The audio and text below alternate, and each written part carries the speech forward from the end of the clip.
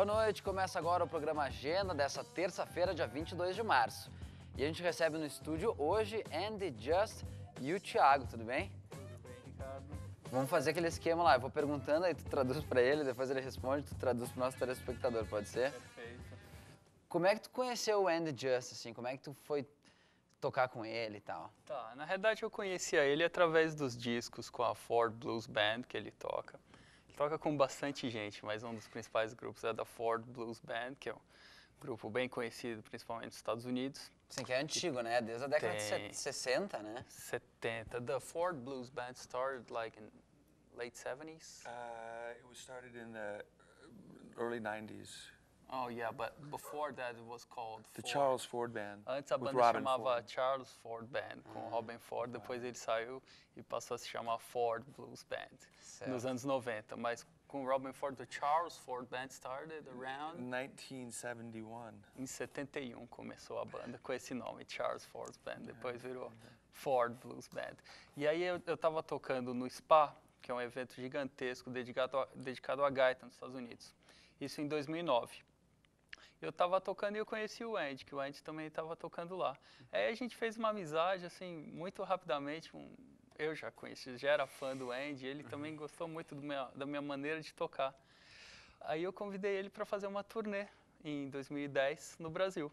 Aí a gente já fez vários shows, inclusive no Mississippi. Legal. E Delta tu Blues é de Bar. São Paulo, né? Eu sou de São Paulo. E aí tu tá fazendo essas turnês, quando o Andy vem pra cá, tu pega ele e faz as turnês, é isso? É, na Ou tu tá verdade, morando aqui, como é que tá funcionando? Não, na verdade eu trouxe ele para esses shows mesmo. Tanto no ano passado quanto nesse ano, nós já fizemos no Sesc Pompeia, tem um evento que chama Encontro Internacional da Harmônica, nós fizemos lá, o Andy participou, fechamos o projeto e agora estamos aqui no Sul fazendo os shows. Legal.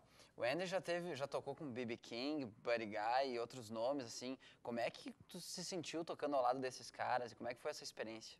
How was it to play, with guys like Buddy Guy, B.B. King? It was really special, to always I've been able to play with a lot of different artists: Albert King, Paul Butterfield, Mike Bloomfield, Nick Gravenitis, B.B. King. The list goes on. I've been doing it for so long. I eventually meet all these people. Yeah. But it was a very great experience. It's a humbling experience and uplifting. It's just great to be playing with such legends Tá of certo. the blues. Yeah. Tu quer só dar uma traduzida? De maneira geral. Bom, ele citou vários nomes, além da Mike Bloomfield e todos esses que ele também tocou. Ele falou, ele já toca há tanto tempo que a lista fica grande. Sem querer chamar ele de velho, lógico. I'm not calling you old, I mean. It's okay. I am old. Mas ele falou que é uma experiência muito gratificante. Ao mesmo tempo, ele se sente humilde e, por outro lado, levanta ele.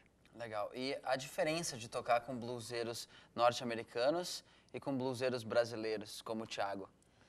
What's the difference between playing with American musicians and Brazilian musicians? Not too much difference, really, because the Brazilian musicians are very competent players. Like Thiago is a very professional musician, and Danny Vincent is a professional musician, Humberto and Andrea. They learned all my material just as well as American musicians. And they have a little something different, a little more rhythmic samba stuff going. Yeah, it's very cool. Ele falou bem, falou que não tem muita diferença, porque ele nos considera, and thank you, man, for the words, ele nos considera bons músicos que estudamos as músicas tal para tocar de maneira correta e que os brasileiros ainda têm uma coisinha a mais. Aí ele citou a banda, que é o Dini Vincent, o argentino, que vai estar com a gente, o André e o Humberto, que tocaram com a gente em São Paulo. Legal. Vocês têm a ginga do brasileiro a mais, né? Yeah, E sobre... groove, Brazilian groove. It's cool. Yeah. E sobre o teu novo trabalho, é o quarto álbum agora que está sendo lançado? Is this your fourth solo album, this one? Oh, man, I don't think so. I can't even remember how many records I have. Ele gravou monte, ele não Just sabe. a lot of mais. records. Through the years, I started recording in 1977, and I've been on everything from movies to TV shows. other people's records, my own records. I can't remember. Ele muita perdeu coisa, a né? conta, Yeah. desde 77 ele está gravando tanto o disco dele quanto dos outros, e filme também, trilha sonora de filme, ele perdeu a conta. Legal. Just go to my website. Tem no É, site Just go to my informação, website, Dá o endereço. andyjust.com. andjust.com. Show hoje, às 10 horas no Mississippi, e amanhã também. Também, Você- hoje e amanhã no Mississippi. Tá bom. Então, vocês podem demonstrar alguma coisa pra gente aqui? Claro, claro. Fazer. Qual que vocês vão fazer? Nós vamos começar fazendo uma introdução que a gente começou a bolar ontem, anteontem, no show que nós fizemos em Porto Alegre, e depois nós vamos entrar num shuffle, num blues tradicional. Tá bom, vamos lá então. Ok. Right? Let's play a little bit. Yeah, we'll start off with just a little something, okay? Yeah.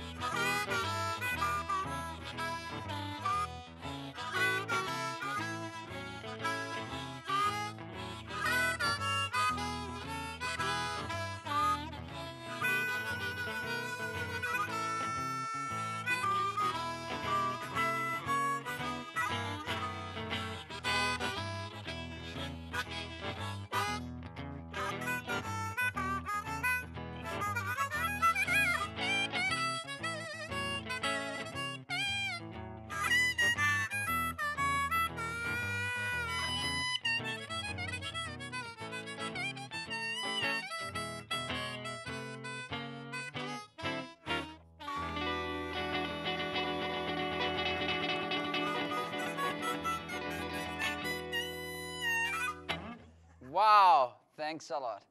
Thank you. Obrigado, Thiago. Thanks. Obrigado a você. Então, reforçando, hoje e amanhã às 10 horas no Mississippi. E se você quiser participar do programa com a gente, use o e-mail agendatv@ux.br. Hoje ficamos por aqui. Amanhã tem mais às 7h30 da noite aqui na UCSTV. Tchau, tchau.